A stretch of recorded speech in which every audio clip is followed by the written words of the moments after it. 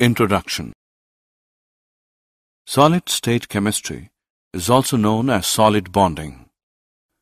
A chemical bond is a net attractive force which holds two particles, atoms, molecules, ions together to form a new solid. These particles bond by electrostatic attraction forces between each other to become more stable. Think about it. If you are not solid, you will be nothing, not even water or cloud. Thanks to solid bonding. Objectives. At the end of this lesson, you will be able to describe general characteristics of solid state, distinguish between amorphous and crystalline solids, classify crystalline solids on the basis of the nature of binding forces, define crystal lattice and unit cell. Classification of solids. Solids can be classified as crystalline or amorphous on the basis of the nature of order present in the arrangement of their constituent particles. Crystalline solids are anisotropic in nature. Anisotropy in nature is due to different nature of particles along different directions. Amorphous solids. Amorphous solids are also called as pseudosolids or supercooled liquids due to their very slow tendency to flow. Examples. 1. Glass panes fixed to windows or doors of old buildings are invariably found to be slightly thicker at the bottom than at the top because of the glass flows down very slowly and make the bottom portion slightly thicker. 2. Amorphous silicon is one of the best photovoltaic materials available for conversion of sunlight into electricity. Difference between crystalline and amorphous solids. Classification of crystalline solids. Crystalline solids can be classified on the basis of nature of intermolecular forces operating in them into four categories like molecular, ionic, metallic, and covalent solids.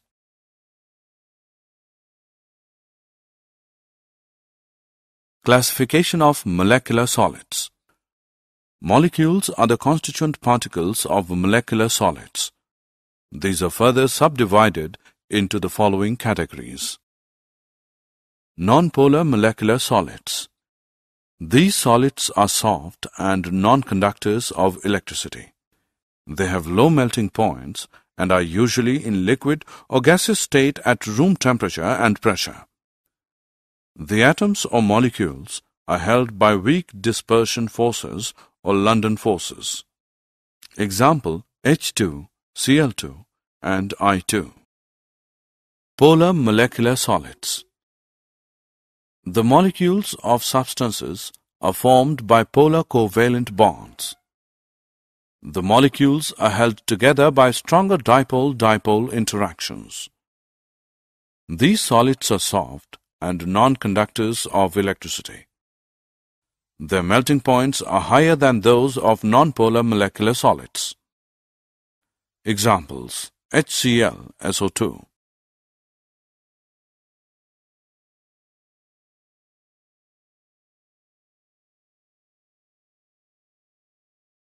Hydrogen-bonded molecular solids.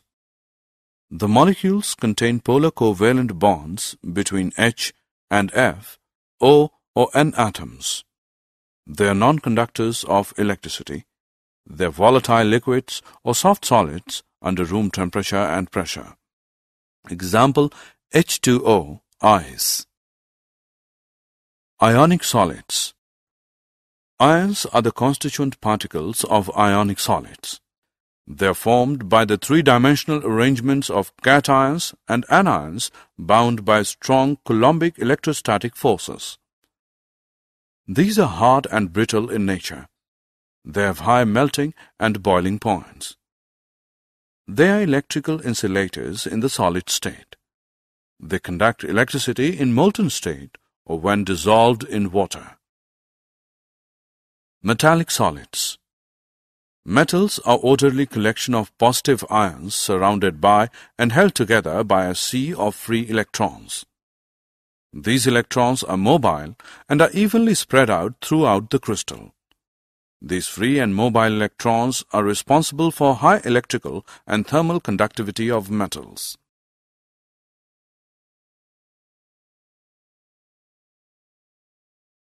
Covalent or network solids.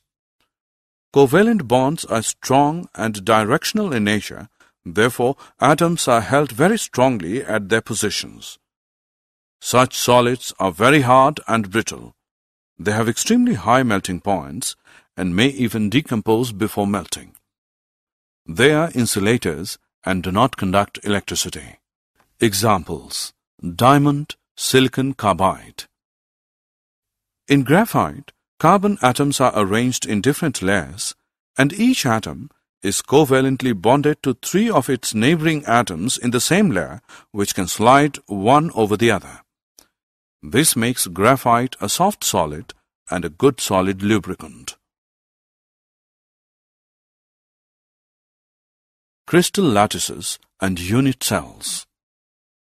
A regular 3-dimensional arrangement of points in space is called a crystal lattice. Unit cell is the smallest portion of a crystal lattice, which, when repeated in different directions, generates the entire lattice. A unit cell is characterized by 1. Its dimensions along the 3 edges A, B, and C. These edges may or may not be mutually perpendicular. 2. Angles between the edges, alpha between B and C, beta between A and C, and gamma between A and B. Thus, a unit cell is characterized by 6 parameters A, B, C, alpha, beta, and gamma. Primitive and centered unit cells. Unit cells can be broadly divided into 2 categories: primitive and centered unit cells. A. Primitive unit cells. When constituent particles are present only on the corner positions of a unit cell, it is called as primitive unit cells. B. Centered unit cells. When a unit cell contains 1 or more constituent particles present at positions other than corners in addition to those at corners, it is called a centered unit cell.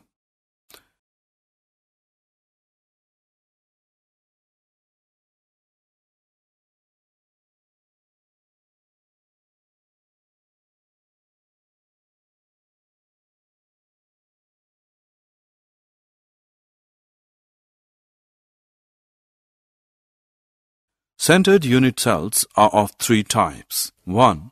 Body-centered unit cells.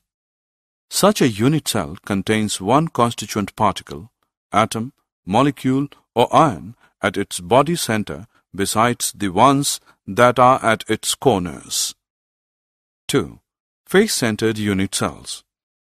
Such a unit cell contains 1 constituent particle present at the center of each face besides the ones that are at its corners. 3. End-centered unit cells.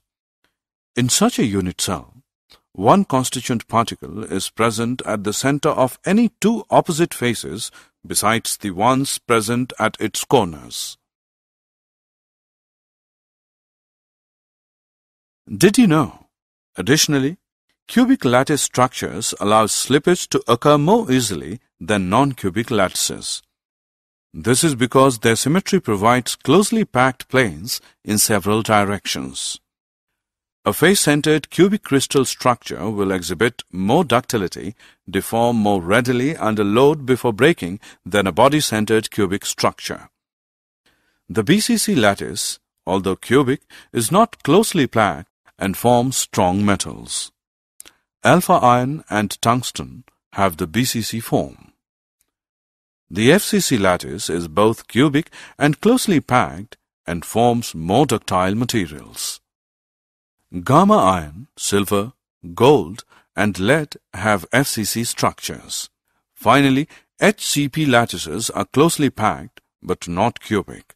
HCP metals like cobalt and zinc are not as ductile as the FCC metals. Summary. Let us summarize what we have learned. Solids have definite mass, volume, and shape. In amorphous solids, the arrangement of constituent particles has only short-range order, and consequently they behave like supercooled liquids. In crystalline solids, there is long-range order in the arrangement of their constituent particles.